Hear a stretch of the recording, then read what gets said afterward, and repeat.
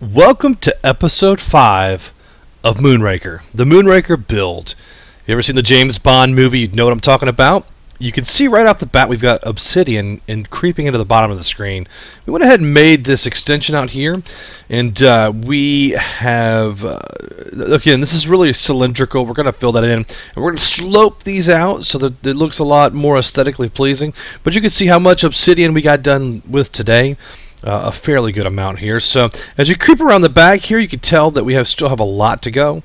Not even close to being done. But look, that is it's kind of the overall layout, if you will. Now in the movie Moonraker, there was a false top, and we've talked about it. It's kind of like lava in here. So we can tell where we've kind of like made a circle around the volcano. We made our secret little entrance here, and I'm not happy with the way this turned out. We're gonna find a way to color this orange too. Make a lava brick or something to make it a little bit better looking, or we'll change the whole glass structure altogether.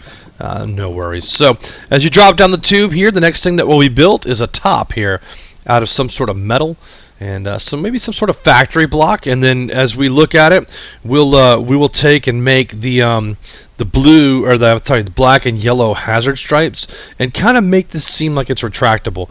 Use a little bit of imagination there because Minecraft doesn't really have a lot of stuff that moves, but we'll see what we can do. No change into big reactors.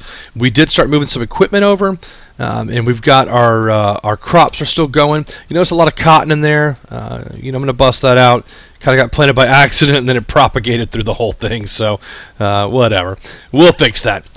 We did make our control, the ME controller box today, so that took a little bit of time with all the processors that were needed to make that, some of the sky stone that needed to be cooked, and all that other stuff. So we are going to take and make this the control room. Our ME drives will be set up beside desks in here, so it'll be kind of cool looking. The different drives will light up with different colors and stuff, so I'm really kind of excited about this build. But anyway, we didn't mess with the graphite on the floor yet today. We're going to wait till we get over there. We're going to automate it so we don't have to cook coal and everything. So anyway, thanks for dropping in on episode 5. I appreciate you keeping up with the progress.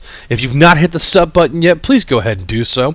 It doesn't cost you any money here on YouTube, and I appreciate that. Have a great evening.